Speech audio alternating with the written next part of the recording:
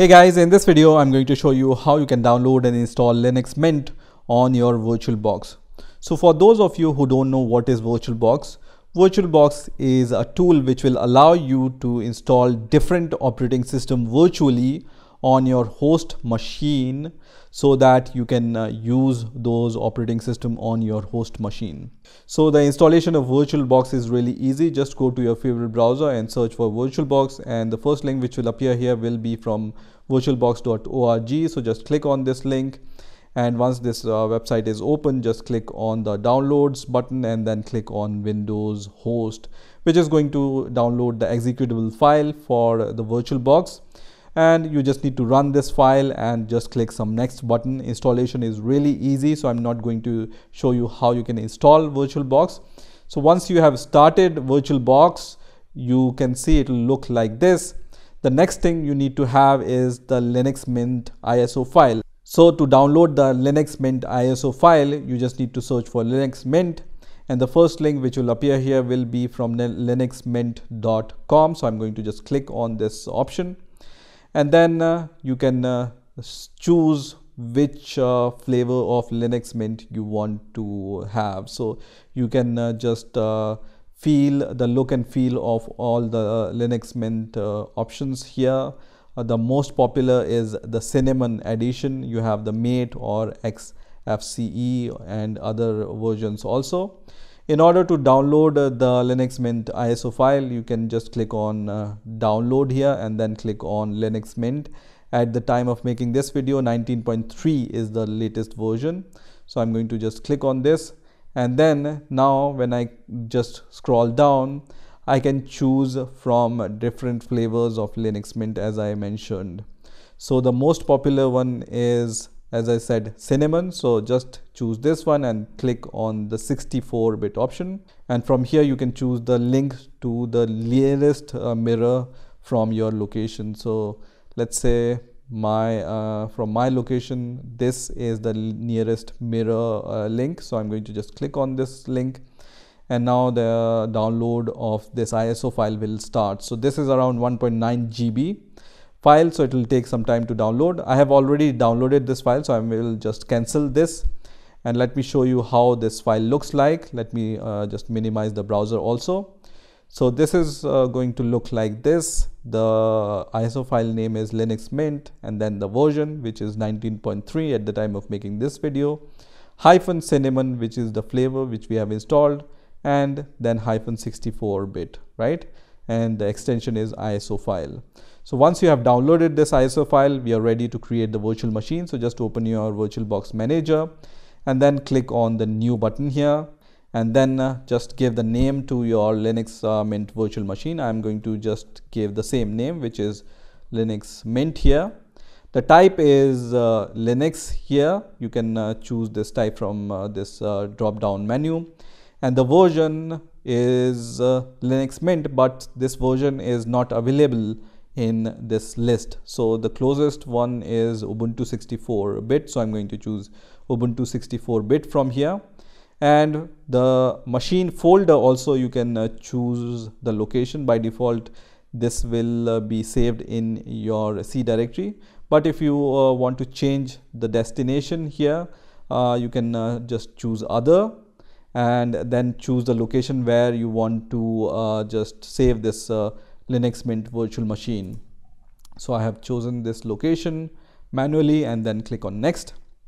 And then on this next window, you can choose the memory size. So I just like to drag this drag bar up to the end of the green level. This depends upon the memory in your host machine. And now I'm going to just click on next. And on the next window, just leave everything as default and then click on create. And on the hard disk file type, just leave everything as default. The default one is VDI or virtual disk image, and then click on next. On the storage on physical hard drive window, just choose dynamically allocated. If you want to read more about the difference between dynamically allocated and fixed size, you can read this difference here. Just choose this option and then click on next. And on the next window, you will see the file location and the size.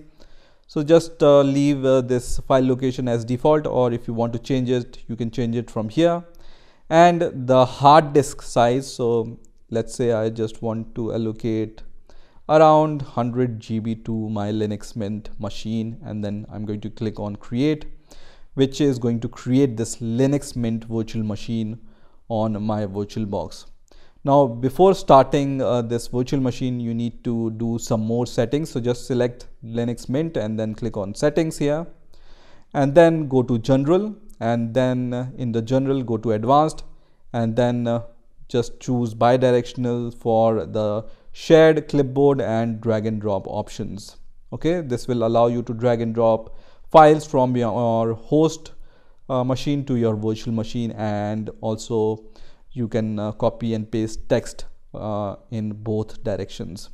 Now just select system, and in the processors, by default VirtualBox allocate one processor to your virtual machine. You can move it to use more processors.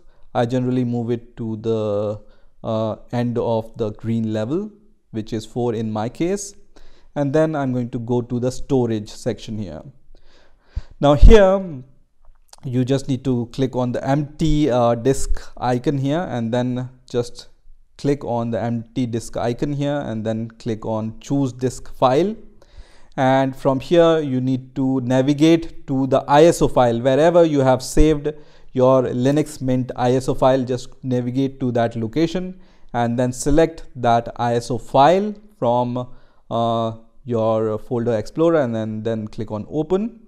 And once you do that, you will be able to see this ISO file here. And once you do this, you can click on OK now. The other settings you can change anytime, so I'm going to just click on OK for now.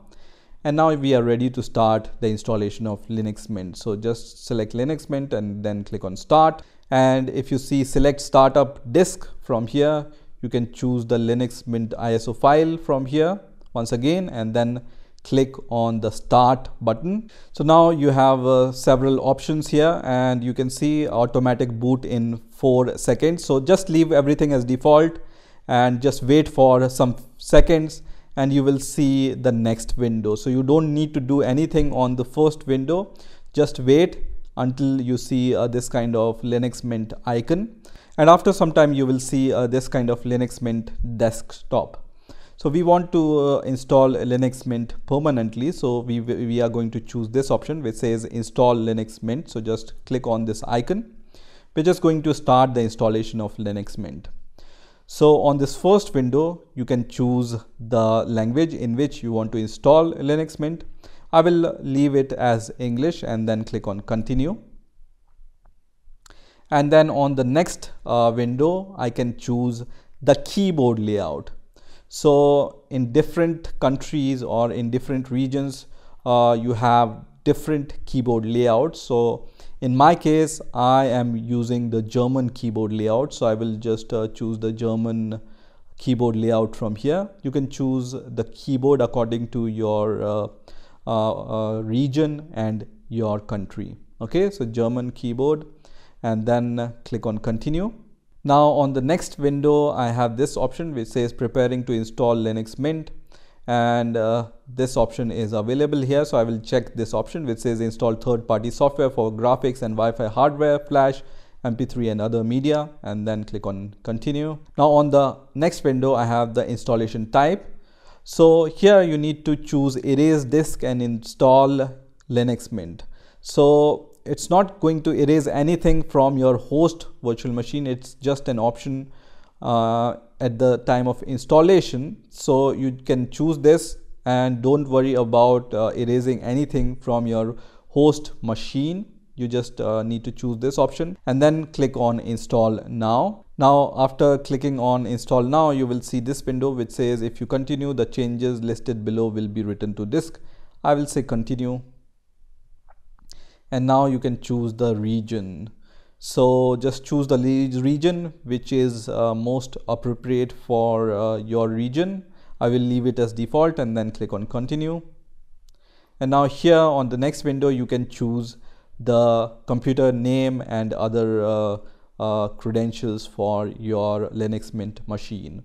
So here I'm going to just give code bind as my computer name here, and also my name also. I will just give codebind, and then in the password I will just choose a simple password, but if you want to use Linux Mint for a long time, then you might want to use a strict password here. And now click on continue, and you can see the installation will start. So at this point you just need to wait for the installation to complete. So I will wait for this installation to be completed. Now after some time you will see this window, it says installation has finished. So at this point you just need to click on the restart now button. Okay, so I'm going to just click on restart now, which is going to restart my virtual machine. Now here it says please remove the installation media and then press enter. So just press enter at this point. And after some time you will see this login window here. So you can just log in with your credentials which you have given at the time of installation, and then press enter, which will enable you to log in to your Linux Mint operating system. And now I can see the Linux Mint desktop. So I'm going to just cancel this, and I can also just close this welcome window. Now here I will try to expand this Linux Mint desktop according to the size of my Windows desktop screen, and you can see straight away this desktop doesn't resize according to the size of my host desktop size. So to solve this problem, you need to install VirtualBox Guest Additions on your Linux Mint. So for that, what you need to do is just go to devices here and then click on insert guest additions CD image. So just click on this option. And once you click on this option, you will see this kind of pop-up window. So just click on run here, and then give your Linux Mint's password which you have given at the time of installation, and then click on authenticate, which is going to start the installation of VirtualBox Guest Additions on your virtual machine, which is Linux Mint in my case. So just let it run until it finishes. And now after some time you will see this prompt at the end which says press return to close this window. So just press enter at this point, and this terminal will be closed. Now at this point you just need to shut down your Linux Mint operating system manually. So just click on this menu here and then click on this power button and then click on shut down. So your Linux Mint virtual machine will shut down. You can just once again restart your Linux Mint by just clicking on the start button. And now when you resize your Linux Mint, it's going to resize according to your host machine window. And now you can start working with the Linux Mint. So this is how you can install Linux Mint on your VirtualBox. I hope you've enjoyed this video, and I will see you in the